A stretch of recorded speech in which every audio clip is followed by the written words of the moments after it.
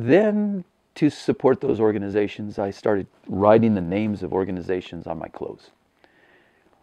And that led to going into the parades as a skateboarder or a rollerblader or somebody on a bicycle doing wheelies with Greenpeace, Sierra Club, the Nature Conservancy, whatever, written on me. And then calling out those organizations or calling out environmental slogans in the parades that I'd crash. I was never an official invitee to the parades in various towns. I would just show up and be like the little eco guy calling on people to be kind. Just an extension of my day-to-day life, but a little more dramatic. And, you know, seeing sports and their fans all these years and playing sports, I realized the importance of a team showing their support. I mean, the fans showing their support for a team. I realized the importance of fans showing their support for a team when I was a kid playing baseball and all that kind of stuff, those sports. And it eventually evolved into this, to show that I'm on Team Earth. I think that Team Earth has a little bit of a publicity problem, that a lot of us who take actions for the planet are incognito in public.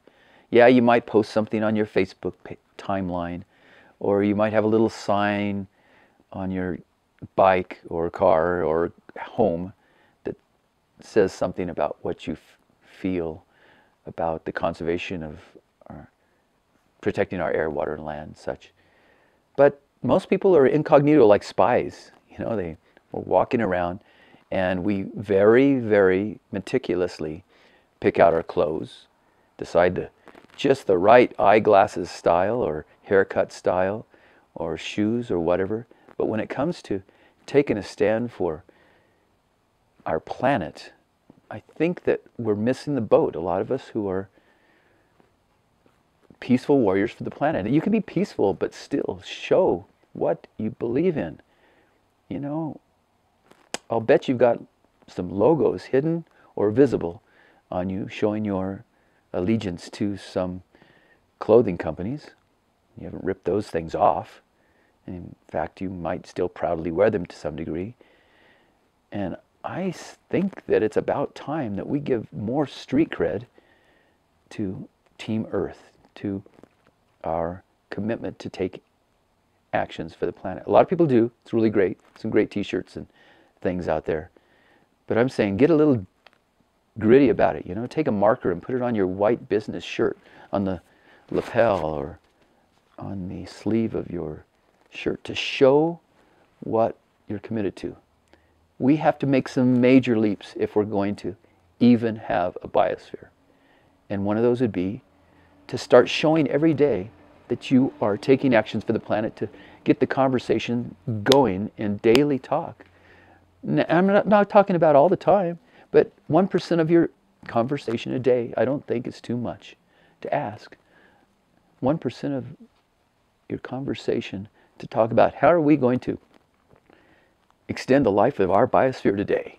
1%, maybe 5%, or if you want to go like Earthman, maybe 15, 20%.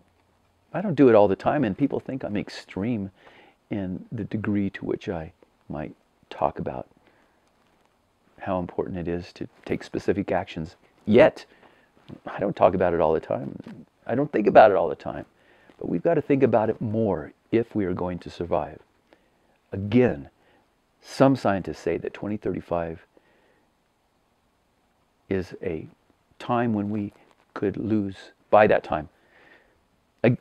Again, 2035 is a date at which some scientists are saying we could lose 98% of all life by that time.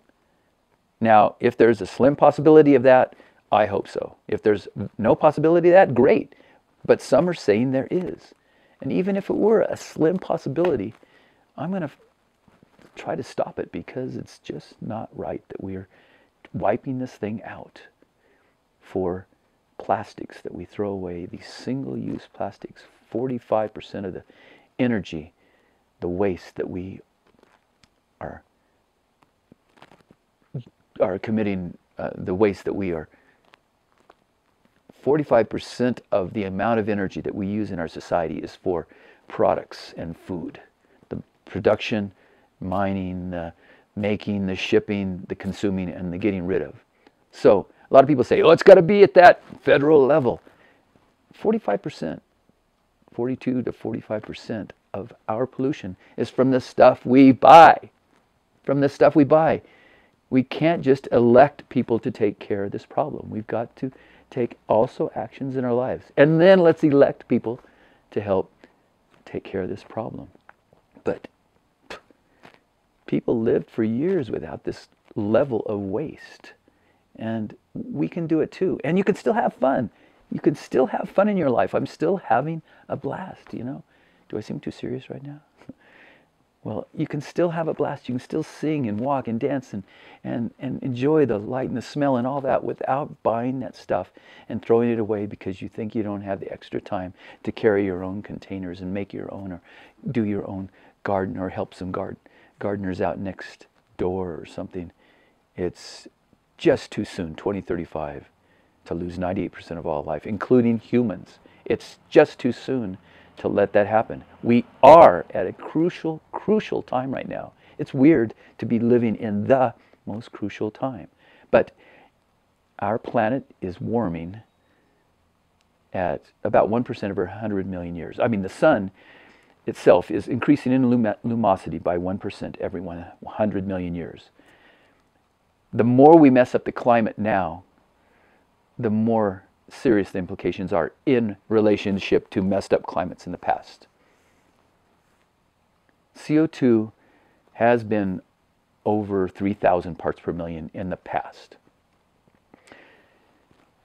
So a lot of people say, oh, in the past the CO2 has been up high too. But the sun is warmer than it used to be.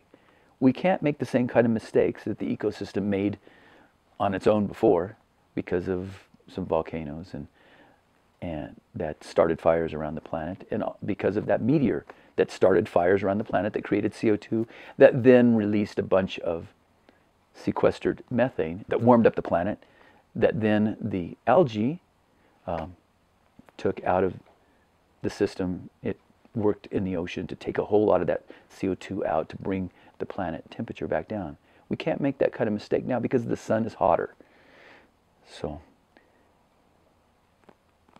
that's a little bit of the story.